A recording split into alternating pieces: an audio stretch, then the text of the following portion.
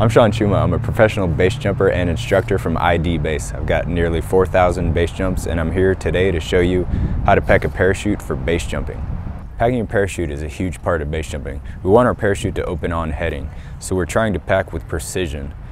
You don't want to just be sloppy and throw it in there. You want to actually take your time, especially in the beginning when you're learning how to pack, and make everything very symmetrical. Symmetry is the key for a nice pack job. I hope this video helps you. You can pause it and rewind it at any time, so here it goes. It makes it a lot easier to pack if you stake your rig down or put some weight on it. I've got this badass stake that I'm gonna put in there to hold it there. I like to put it through the 3 rings, through the big ring, through both of them. Basically, you just want to find some spot in the rig, whether it's the hip ring or the leg straps, some spot so that both sides are symmetrical. One of the first things we want to do is run the lines up to make sure that the steering lines aren't around the rest of the lines. I like to give it a little shake and then drop the front riser lines, then the rear riser lines, and then make sure that my steering lines from one side to the other, so I just want to be able to see the tail from one side to the other and make sure that it's clear and not wrapped around any of the other lines. Next, we want to set the brakes. For slider down jumps, we usually put the brakes in the deep setting. There's usually 2 different settings on the steering line. We're going to make it so the tail is pulled down farther so that we have less forward movement when the parachute opens. So what we do to set these is run across from the steering line from the outside to the inside. Then we put this loop through the line, through the deep brake setting.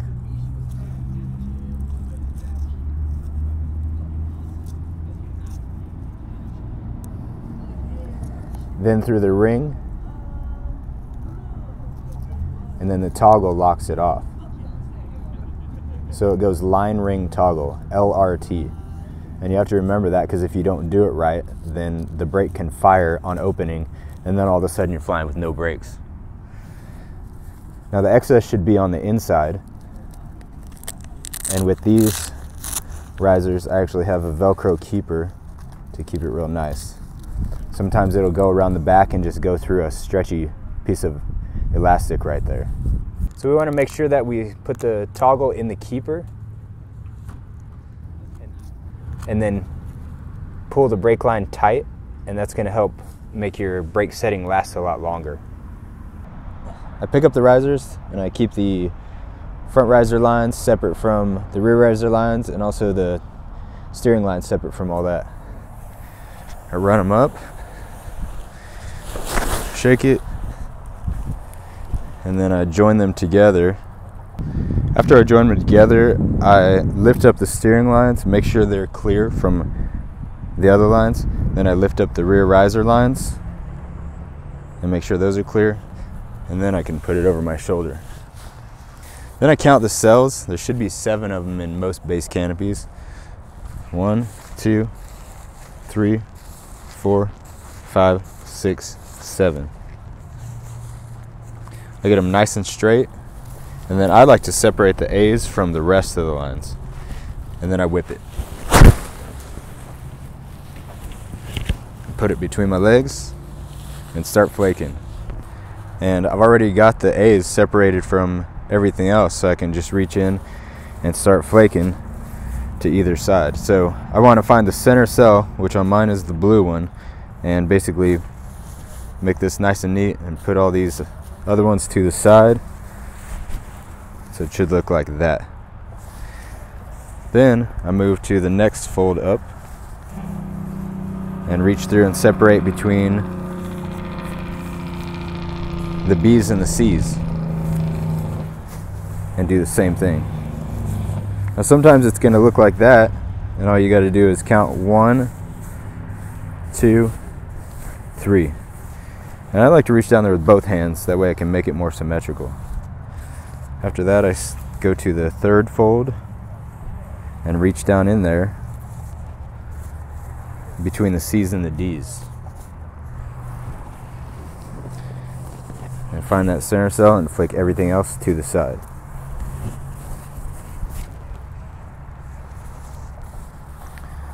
Now I keep following the outside of the canopy. So here's the stabilizer. Then I've got the tail folds. I want to clear all those. Then I follow around the tail. There's the tail pocket. Continue around to flake out these tail folds, and then clear the stabilizer on that side. Next thing I want to do is grab this tail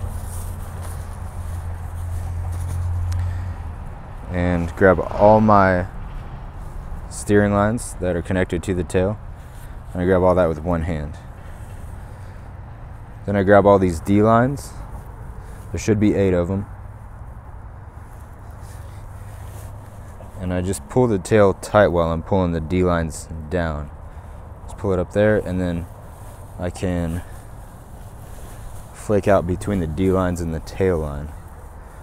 And I grab all these D lines and put them in my right hand, and I move my right hand above the fabric and just work my way back towards the front of the canopy, just touching it up and pulling the lines together. So now I'm going to grab the C lines, put those all in the same hand, grab above the fabric, touch it up here, grab the B lines, put them all in one hand, reach above the fabric, touch it up, and then now what I've done is pulled all the lines together and just touched everything up. I want to make sure that I've got 1, 2, 3 folds here, then my tail folds. The stabilizer should be just straight down from all the lines in the stabilizer should be straight down. The stabilizer, basically, you don't want it way out here. You want all the lines in the center and the fabric on the outside. Now I want to pull the tail pocket up over everything, and now I want to dress up the nose. So the nose, what I do is I put it all to one side. First thing I want to do is make a crease on either side. This works good for some canopies, but others that have a really hooked over nose doesn't work so well. So I'm going to show you how to do this. If the canopy is, if the nose really hooks over, then you can just leave it right in the middle when you pack it. But if it doesn't, then you put the crease on either side so it can hinge back and forth, and then just basically put that nose over to the side. Not way over here, but just right there. And then you can put your left hand way up on the canopy here and lift it way high, and then I'm just going to flip it out and then lower my hips to set it down. I want to be careful not to let it spill off of my hand.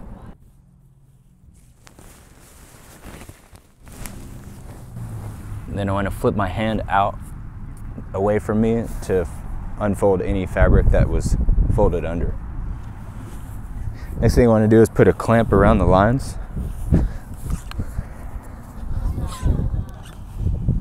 First thing I want to do after I get this canopy on the ground is find the center cell tab right here that's close to the tail, and I want to pull that up so that the tail comes up a little bit. Then I go straight to the nose by grabbing all these folds and folding them over right down the center.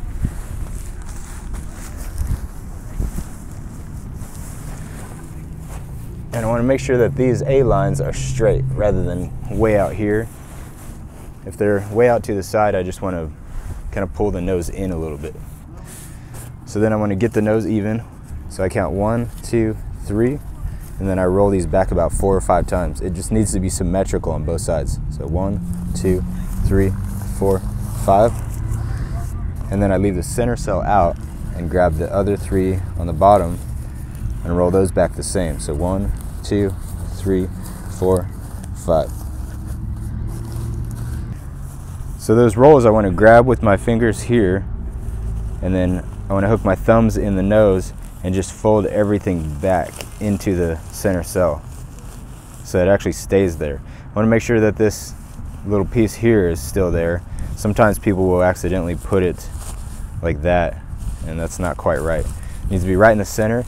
And then I roll it back a little bit more, and I put my knee on it while I have some tension on it, and I come down here and roll that out a little bit more. I want to put this underneath everything, face down, right in line with the lines. After I do the nose, I want to address this top fold, or actually it's the bottom fold. After I do the nose, I want to address the bottom fold. There's going to be 3 on top of a stack, so I want to start counting my tabs. So it's 1, 2,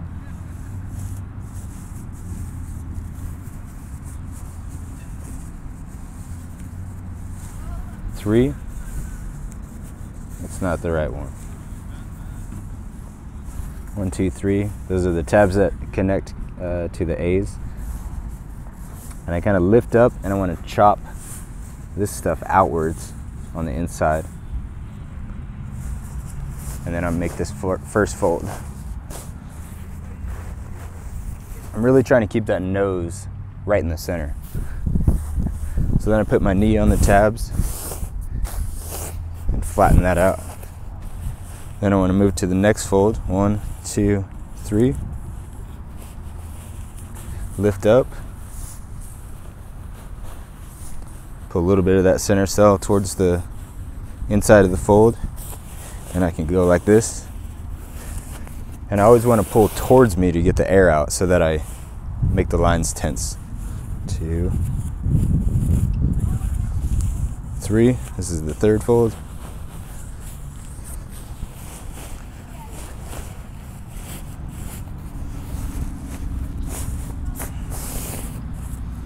So these tabs are going to overlap because the canopy is trimmed, steeper.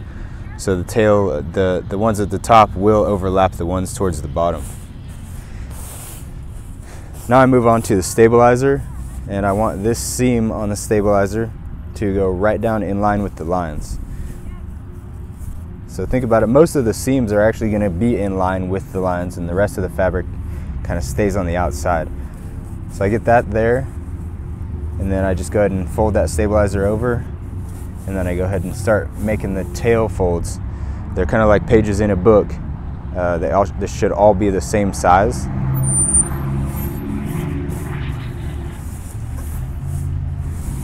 Some canopies have 4 line attachments and some have 5.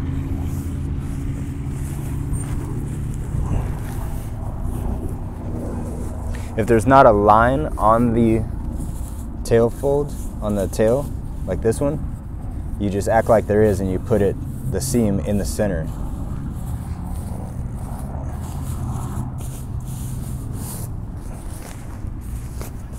Until you get all the way to the tail pocket. I've got this side all flaked on the outside, so now I need to move to the other side. And what I do is get these lines in the middle. I put my hand right in the middle now and flip everything over so I can start with this bottom fold, just like I did on the other side. I count my tabs again, 1, 2, 3. Chopping this out. I'm being careful not to move the pack job around because I want to keep that center cell right in the middle. Put my knee on it, 1, 2, 3. Chop it out, flip it, get the air out. Move to the next one. 1, 2, 3.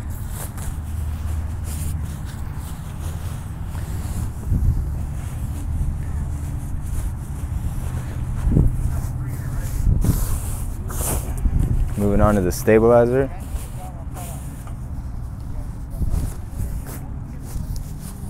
And the tail folds, just making them about the same. A lot of people worry about how this doesn't look so neat. It's okay, they actually have to curve, so you can't really make them super beautiful.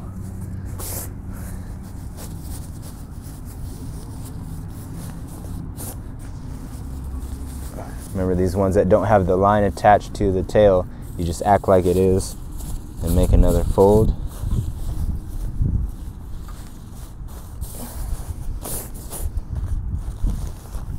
Until you get to that tail pocket. So now I've got both sides flaked on the outside, and I'm going to need to move to the inside to flake the inside of the canopy. I can look inside the canopy and expose everything to my eyes by just pulling the tail pocket back a little bit. And then I'm going to reach down in here. I grab all the D lines on this side and I lift them up and chop them out. Try not to pull too much fabric from this side over to my side. I just want to make it look real nice like that. Then I'm going to grab all my C lines and run my hand right up that seam right there. And always pulling away from the container. Then I put them all in that hand, lift up, make it look nice in there. Grab all the B lines, run my hand up that seam, put that in that same hand, chop it out, and then I make a channel right up there by the nose, and I put all the lines right in the center. And then I make the channel by just putting my fingers down on the ground and running straight up where the nose is. Then I put all those lines that I have in my right hand up to the middle. Then I'm going to move to the other side and do the same thing. You can either move to the other side or you can do it from the side you're already on. So lift up the D's, chop that out real nice, run my hand up, put that all in one hand. Get those B's, chop it out, channel, and put everything right in the middle. Now I'm going to move down here. Since I've flaked out the inside, what it did was pulled the tabs outwards. So I want to go back up here and straighten all this stuff up out here and actually get more line tension. When you're flaking out the inside of the canopy, there's a 3-step process.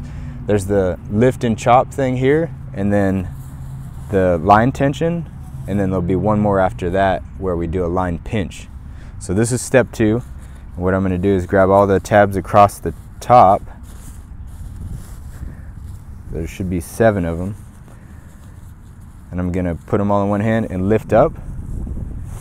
And then I want to evenly distribute the center cell on either side so that the center seam is going straight down the middle of the canopy. Then I move down to the next set of tabs. I can follow the center seam down to the next center tab, grab all the ones next to it, put those all in one hand. I still keep them separated though. Lift, and then distribute the center cell. This is where the bridle attachment is.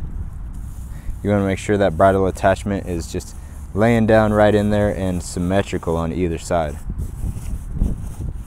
Because when your canopy pulls out of there, you want this thing to be straight so it doesn't twist. I move that out of the way, grab the next tab down and the ones next to it, put that all in between 2 different fingers, lift, distribute the center cell, and then I grab the nose, that stuff that I have rolled up, I just pinch it all together and just tug on it a little bit so that I can straighten the A lines. I don't want to pull too hard, but I want to get those A lines tight, and I want to make sure that that nose roll is right in the center. So I let go of that, and then I pull a little bit and let go of that lowest set of tabs. And then I pull a little bit more, let go of the next one, and then pull a little more. And what it does is it tightens up all these lines so I have good line tension. Step 3 of that process of doing the inside of the canopy is the line pinch. So the first one was lift and chop. Then we did the center cell distribution and the line tension by grabbing the tabs and pulling and lifting them around and all that. And now I'm going in and pinching all the lines together. So I grab all the D lines, pinch them together. I'm gonna find all the C lines. There should be 8 of them. Grab those. I lift up the D lines and pinch the C lines underneath. And then I keep tension on the D line hand because that keeps everything else tight. Then I reach down here and I can pinch the A's and B's together just by grabbing here. I don't really like digging around in here because it just messes things up more. So I squeeze that together. If I mess anything up, I fix it. These little things that look like condoms should be folded outwards. Just like this. If it was like this, if it was under your stuff, under your lines, you'd want to fix that so they're like that. So while I've still got tension on those D lines, I bring all my steering lines back to the middle, in between the stabilizer. Stabilizer looks kind of like a collar. We want it to be in between the collar. And my next step will be the tailgate. So for the tailgate, you can use tape, which is what I use sometimes. It's just masking tape, and you want to be able to wrap it around maybe 2 to 3 times max around the lines. Otherwise, you can use a tailgate with a rubber band. I'm going to take my clamp off and then go down to the container, and I want to grab all my tailgate lines, which are the steering lines, and then the inside lines on the rear risers. The inside lines. Now the inside C's and D's are the inside rear riser line. They cascade into the C's and D's. So I grab all these. Sometimes they're color coded on canopies, sometimes they're not, but you would grab here and then the inside line on the rear risers. You want to make sure you keep a finger in between and run the lines up. And then run them up from there. Hey, what are you doing? You making a packing video? Oh, hey Jesse, homie. That's my deal. No, this is my video. There's a new packing video in town? Yeah, man. Yeah, sorry. Well, I'm glad it's you. Have fun. Make sure you stay real low so you're not pulling any slack out of the lines. So the reason why I had my finger in between is because I want to make sure that I didn't cross my steering lines. If you cross your toggles, you end up pulling right and turning left, and it can be a big problem. So we just want to make sure we do a check for that while we're packing. So now I grab my piece of tape. So I like to put the tape just below the bar tacks right here. And it should go around 1, 2 to 3 times. That's about 2.5. Then I put my clamp back on the lines. Since I pulled the tail pocket back, I want to make sure that I straighten all this stuff up, the tail folds.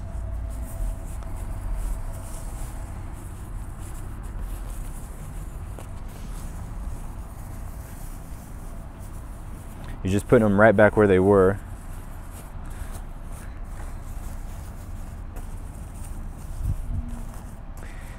Now I want to pull the tail pocket down, but in order to do that, I need to grab the second seam down, grab those together in one hand, hold the lines down, and then pull down a little bit, let go of those seams, and then pull the tail pocket down flush with the base of the canopy.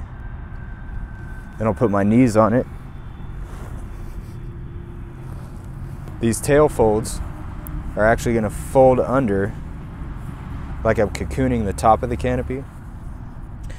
I'm going to grab the tail folds and they're just going to do a half fold under. So it's the tail folds and the stabilizer. They just go about half a fold under, and then I just walk that up like that. And then I can lay on it to push the air out. The next thing I'm going to do is figure 8 the lines. So when I pull my stake out or take the weight off, whatever you have going on. Now I want to have a seat on my canopy with my tail pocket in between my legs so I can figure 8 the lines. I can take this clamp off because I don't need it anymore. Undo the Velcro real nicely so that your Velcro lasts a long time. If this Velcro is busting open after you get down from your jump, you might not be mating it together very well, or you might need new Velcro.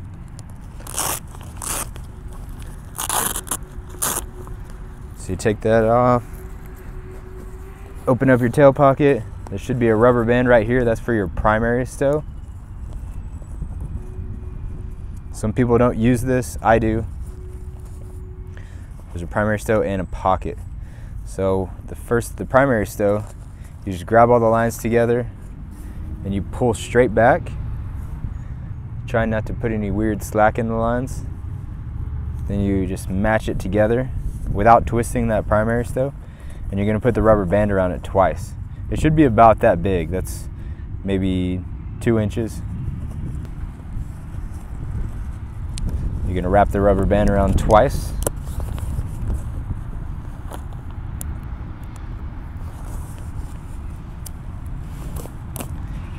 And stick that primary stow in the pocket. Now you're ready to figure eight the lines.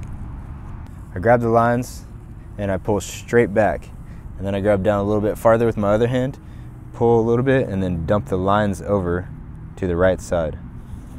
I like to push this down to help get it out of the way. So this hand, I want to pull to the back of the tail pocket, just right where the seam is, where it opens. And I want to leave this hand here until I get the other hand to where it's supposed to go. Like that. I'm going to leave this hand here until I get this hand to here. It just helps hold the lines down. And what I want to do is make each figure eight smaller than the previous one, just a little bit smaller. You just don't want them to be bigger. So I'm not twisting my hand, I'm just grabbing and I'm pulling straight back, and I'm making sure that I'm not shifting my hands around. I'm just grabbing where I need to and pulling. It's getting a little bit smaller.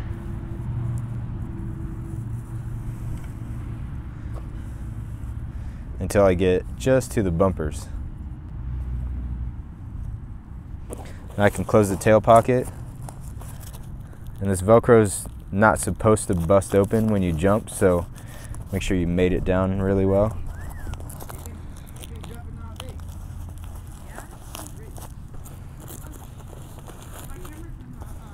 Make sure there's no lines in between the Velcro.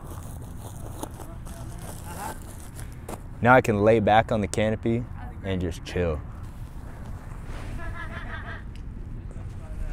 I just squished the air out, so I'm going to roll off to the side. I always roll off to my left side and start my reduction folds from there. And what I'm going to do is grab all these folds. I put my hand right in the middle and fold right along the edge of the tail pocket. So this is an asymmetrical way of doing the reduction folds. It works for some people, and some other people have off-heading openings with it. If you have off-heading openings with it, I'll show you a different way right after this. So it's right to the edge of the tail pocket. I put my knees on it. I grab the other side.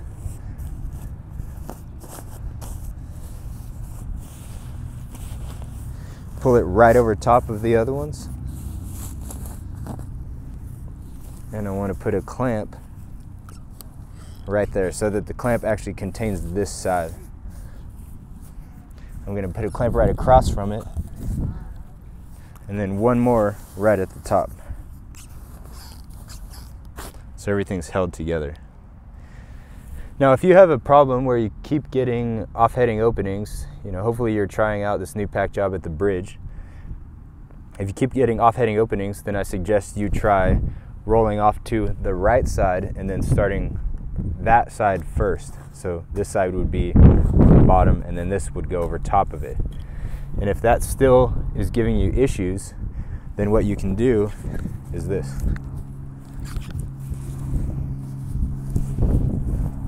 This is the more symmetrical way of doing it. You make a 45-degree fold right here, and instead of folding it all the way over at the edge, you just fold it halfway to there, and then halfway again.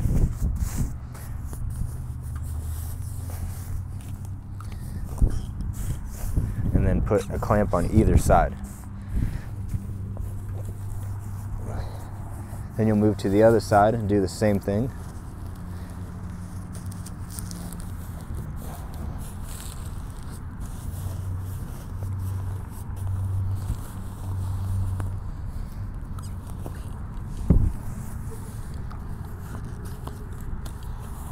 So that's the symmetrical way of doing the reduction folds. So just before I put the canopy in the container, I want to check and make sure my brakes are stowed properly. So I've got line ring toggle, and then I've got the toggle through the keeper and it's velcroed on. Line ring toggle, toggles through the keeper. Excess is stowed and on the inside. And then I like to put my foot on the risers and straighten up the container so that I can just fold it right over top of there. I'm going to grab this big knot of lines right here so that nothing comes out of the tail pocket, and then I lift up and I can pull the container towards me or pull the canopy into the container. Doesn't really matter as long as you just keep that tension on the risers. You lay the risers right down in there. Toggles kind of like to fold to the outside a little bit. And then I just put my feet right here and pull the canopy right down to the bottom seam. It varies with each container. Sometimes you need to put it a little farther down. Next thing I want to do is make 45-degree rolls right here. And what that does is keep the air from rushing up into here and inflating from these folds.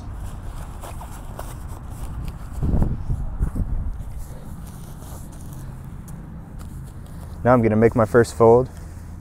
Put my hand right about where the top seam is on most canopies or most containers. I put my hand right about where the top seam is inside the container, and I just fold that back. Press it down a little bit. So if I fold this right, if I keep this nose right in the center the whole time, then it'll look nice like this and be right in the middle. Sometimes it'll be off to the side, so you might have to straighten it up, but it just goes right down the middle there. I like to open up this bottom skin right here on that center sill so that the air rushes right in there. Make sure my risers are flat. If you need to look at your risers or fix them up, you can always go like this. Then I want to make that last fold right at the bottom of the container and make sure that my bridle attachment is right in the center. Now I like to take this clamp off right now and kind of settle this stuff down. And I put my knee on it and take the other clamps off and then get my bridle ready. You should look at the directions for your container because each one is different as far as the closing method. But for mine, it closes this right side first. So I am going to have the pins up and then I pull it to the side. And I like to close the top first. So I pull this top flap up. And put the pull-up cord in there. Push my corners down. And go through the whichever side is first on your rig.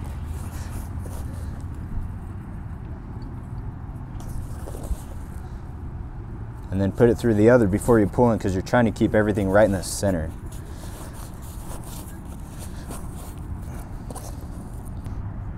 So I had my pin up and then I folded it to the side so the pin's down. So when I bring the pin over, I do it with a frowny face. Put it right through there and pull the pull-up cord out. And my rig is made so that the pins go across like that. Now I can do the bottom pin. So put the pull-up cord through the closing loop. Do my left side first.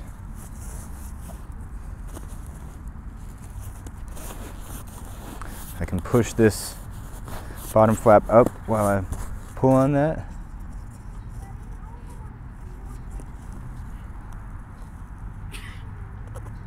Put the pin in from left to right on mine. What we're looking for on the pins is that the tab of the pin, the tab on the bridle, is connected to the inside of the curve of the pin. Because what that does is it lifts the pin up and pulls it right out.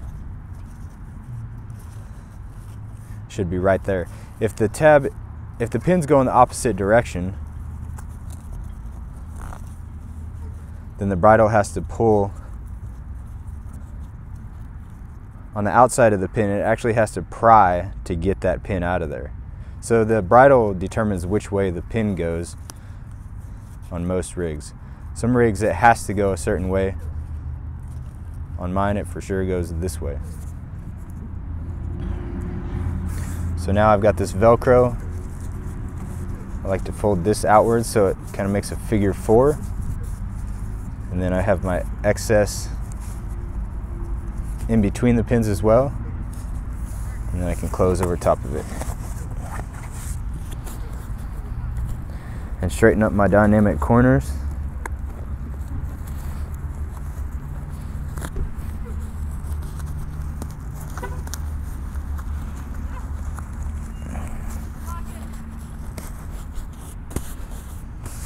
And it's packed. To fold the pilot chute, I just run my hand down the bridle and get all the twists out. Then to tuck the bridle in, I just bring the bridle straight down and then diagonal down the right side. I put a fold right here, kind of towards the bottom, just over the BOC, and then I fold that right under there because I want to keep the bridle nice and flat. I don't want too many twists in the bridle, and I definitely don't want anything where the bridle is actually folded like that, because if it's up in there, you see how you've got this tape right here, it's got an edge on it. So if it's in there folded long ways, it can actually open up kind of like a grappling hook like that and possibly snag. So we want to have everything real nice in there. And then I put another fold just before, so it goes around the corner into the BOC. And I go up here and I run my hand up to the ZP.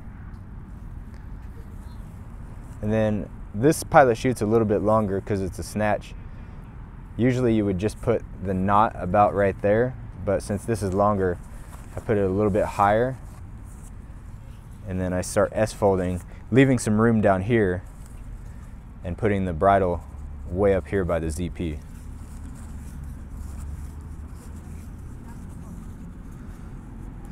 I leave enough room so that I can put the pilot chute in there. It's better to have to pull some out than to put some more bridle in the pilot chute. And then I wrap the mesh around the bridle and I grab everything up here.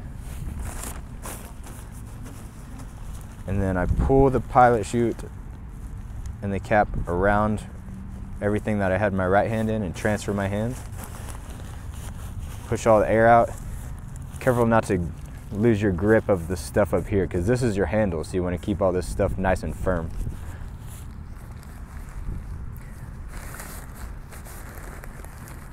Then I like to fold a little bit of the ZP over the bottom there and grab my bridle with my finger. And I tilt my rig upright.